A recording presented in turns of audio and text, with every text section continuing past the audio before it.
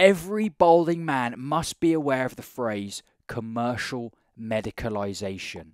And at the end of this video, you're going to know exactly what that term means. Male baldness is physically benign, though it is increasingly described as a disease.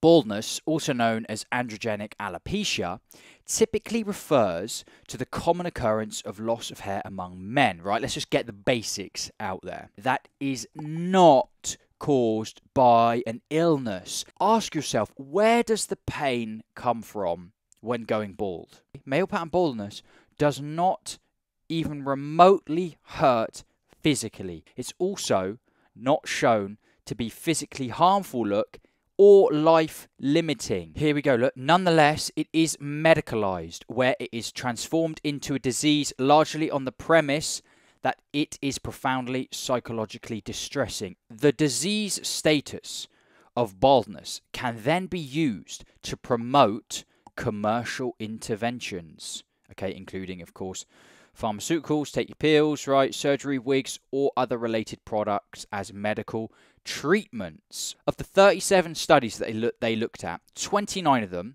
okay, aka 78%, likely had explicit conflicts of interest in that their funding or incentives were provided by a company who profited from the sale of baldness products. Who was recruited for these studies? And it was found that 68% were recruited participants who were explicitly seeking or undergoing interventions for baldness. So these guys were already in search of these medical interventions. Therefore, these participants were more likely to be baldness distressed than other bald men who are not taking part in the study. And we're going to get more into that in a moment. The disease framing. This is the key point here, guys. The disease framing of baldness. Just 3 of the studies had an explicit acknowledgement that baldness was not a disease. When more medicalized or specific terms were deployed, individuals were more favorable to invasive diagnosis or interventions and rated the condition as more severe and experienced more anxiety, more distress, right? So if you go and you're like, right, how do I deal with this baldness? And then you got all these doctors, all these studies, all this stuff being like, mate, this disease, needing medical intervention disease, you know, you're going to be like, oh no, what's wrong with me? I've got this disease. It's scary, to be honest. It's scary, right, how far this has come. So commercial interventions might themselves induce poor quality of life.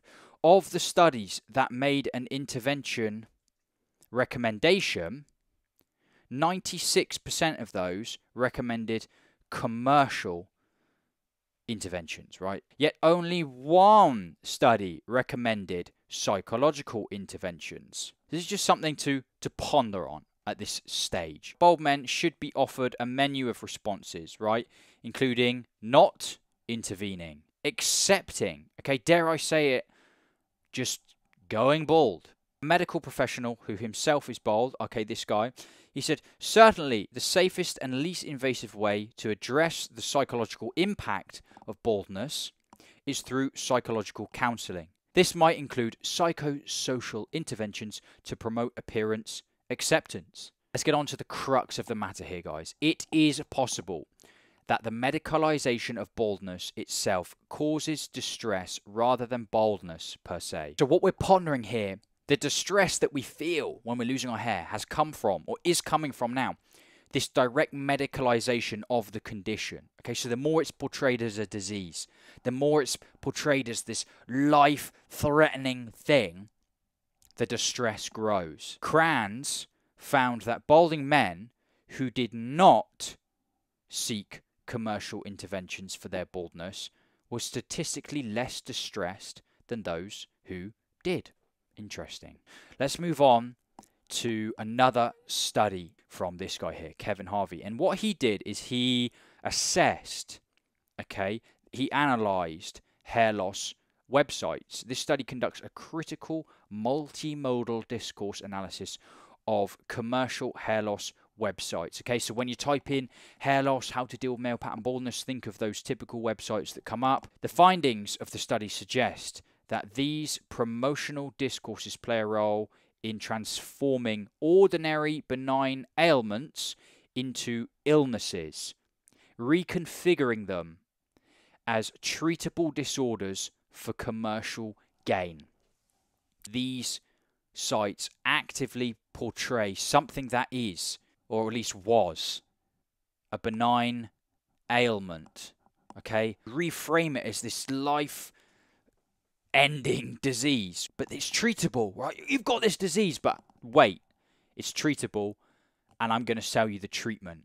Ponder on that, my friend. He analysed the images and text of 8 popular hair loss pharmaceutical solution websites, and he found 4 main ways in which the websites talk about male hair loss. Okay, negatively painting the balding man as sad, lonely, and unloved. Okay, this is again promoting the attractiveness and self-assurance of the hirsute man. The third way, situating male hair loss in a scientific discourse, right? We've already spoken about that, but using all these sort of scientific, medical, disease-ridden terms to sort of basically make it seem more scary. And encouraging consumers to self-evaluate their own hair loss. What's particularly scary, he writes, is that these hair loss websites look like they're offering support to men, but then often are funded by commercial hair loss companies. So when men think they are being offered support or reading a neutral research paper, they're actually being given a hard sell. This is a key point here, guys. It's exploitative and very shameful. We're not finished yet when balding became a disease. Baldness medicalization, more specifically, it transformed an ordinary bodily change common for most men, and it's been transformed into a devastating disease that requires anti-baldness drugs, transplants, and other treatments. And you see all these companies on Instagram, oh yeah, we're ending the stigma. If you really wanted to end the stigma, you would just put out an advert that said, you know what, lads, to be honest, like, yeah, you're losing your hair. You're being confronted with the aging process, death, change, all these things that humans struggle to deal with regardless of the change, yeah? And losing your hair just happens to be, for a majority of men, the first thing that you kind of come up against. And the first thing that confronts you with this uncomfortable change. But in all reality, lads, it's not going to kill you. Yeah, it doesn't affect your health in any way. You can live just as long as the next man who doesn't lose his hair or loses hair as soon as you, or in the same pattern as you. To be honest, you can still live a great life, do everything you want. The physical aspect of losing your hair doesn't have you stuck indoors. It doesn't stop you chatting to women. It doesn't stop you doing anything. It's up here that stops you doing those things, okay? So just get out there. This is so normal, it's fine. If you really wanted to end the stigma, you'd do that, mate. Legit. Balding is really common. You know, if it's so common and so normal and it doesn't affect your health or your life physically in any way, then why is it alarming? Good question. And it says here, look, historically, balding was treated with neurality, neutral.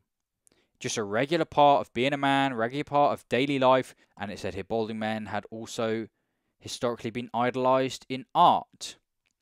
Okay, chuck up my little Plato rendition here. That look there at one point caused no alarm among these men, okay?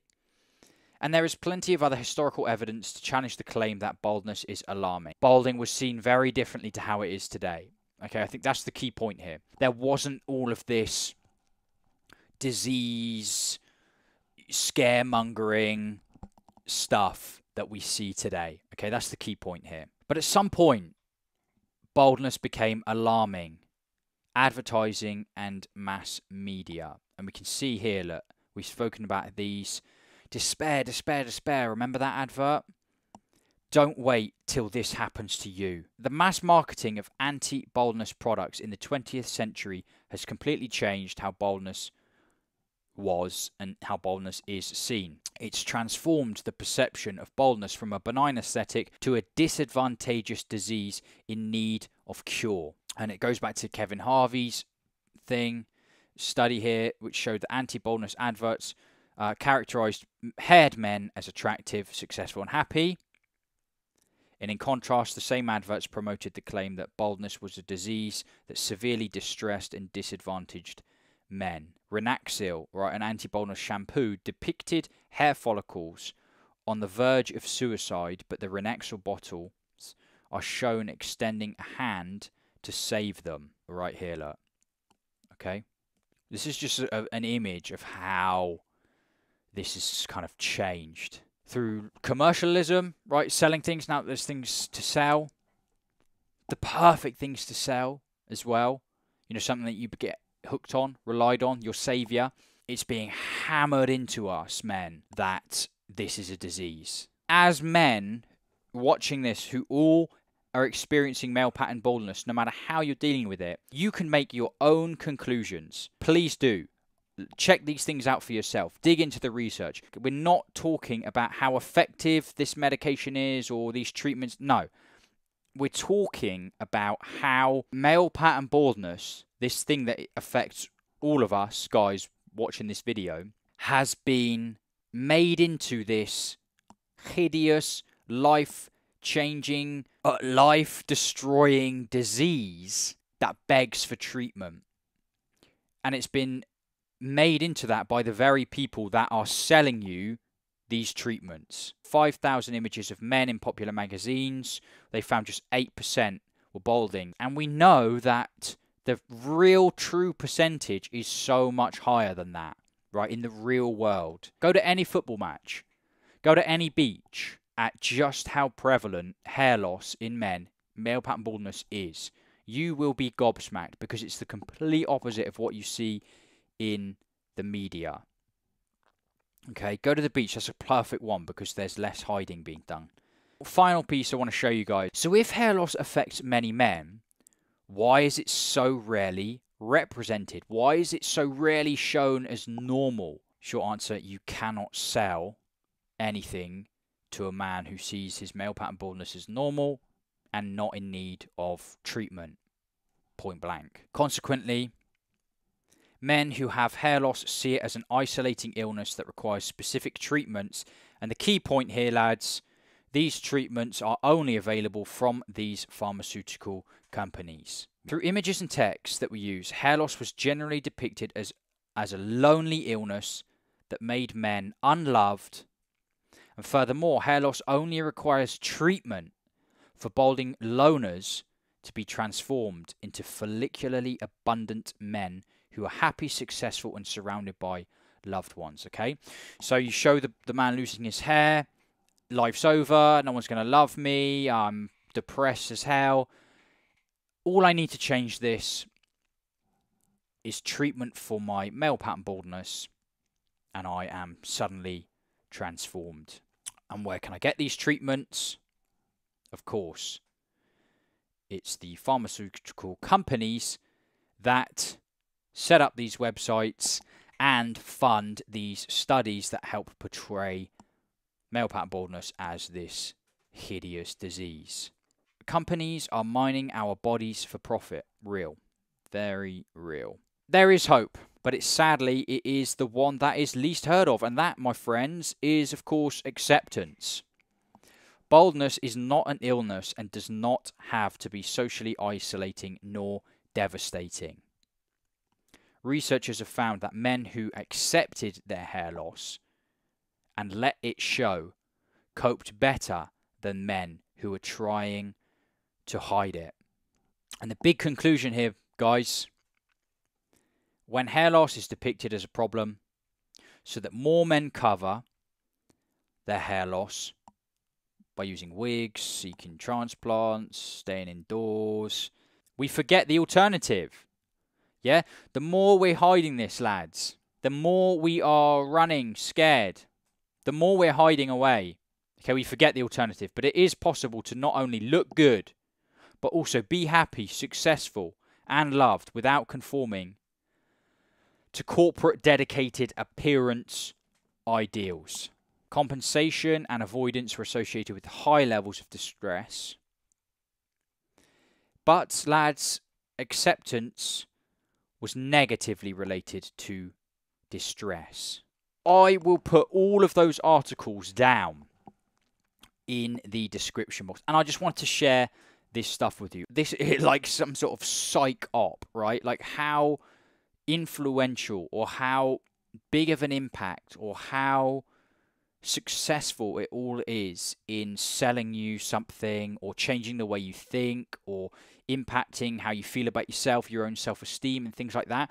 And there needs to be a pushback on this continual driver of how like scary, depressing, disease-ridden, life-damaging hair loss is. You know, for something that, as we stated earlier, is very common, is very normal, and physically does not cause you any pain whatsoever. You think, right, this hair loss, God, this sucks so much, this hurts, yeah, it hurts.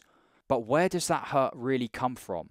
And I think that we need to talk more about how to deal with hair loss from the psychological standpoint, understand it more, and from sources that aren't biased on selling you treatments.